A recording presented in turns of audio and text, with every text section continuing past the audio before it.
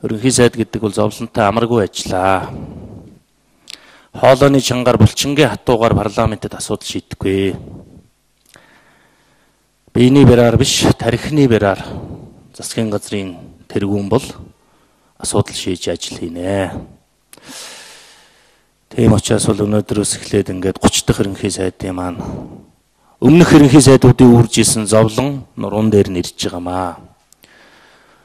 Морин дэл дээрээс дэлхийг эзлэх амархан мориносон буугаад төрийг дөхнүүлэх хэцүү гэж Чингис хааны үг байдаг. Засгийн газрыг огцруулж та ерөнхий сайд болж байгаа.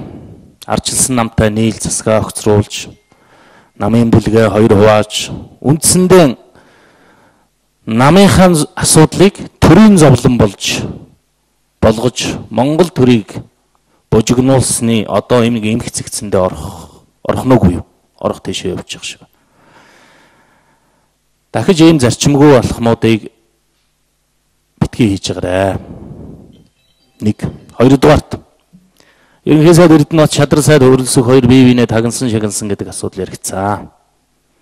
Энэ асуудлыг тусгай хяналтын дэд хорон дээр хэлцээд улсын хурлын чуулган дээр хэлцэх гэхэд олон хорон хүч төрж хилцүүлээг орхисон.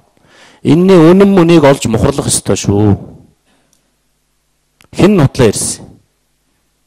Эсвэл дунд нь хэн нэгэн энэ асуудлыг хийсэн бол тэр хүнийг барьж авч шатаах хэрэгтэй. За сая Батцандан гишүүнийг хэллээ. Хулгай хийсэн гэж. Монголын төрөөс хулгай хийсэн нэг ширхэгэн байхгүй шүү. Ерөнхий сайдаа та намайг ерөнхий сайдаар томилогдоо шалгаарай. Хүний өөрөнгөө энэ Эрдэнэтийн засгийн газар унаад тэр Шорондоонд бужигнаад унтсан шүү. Огцорцсон шүү. Процесс дууссан шүү.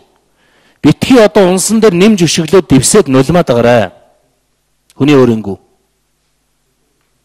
Эсвэл одоо хайрцагт хийгээд булшлах гээд байгаа юм уу? Тийм байхгүй шүү. Шоронд хийх гэж байгаа бол хийгээрэй. Тэр шоронгоос чинь гараад ирэн заяа. Гарч ирж байгаад үзэн шүү та нартай. Хайрцаглаад оршуулж чадахгүй байлгүй дээ.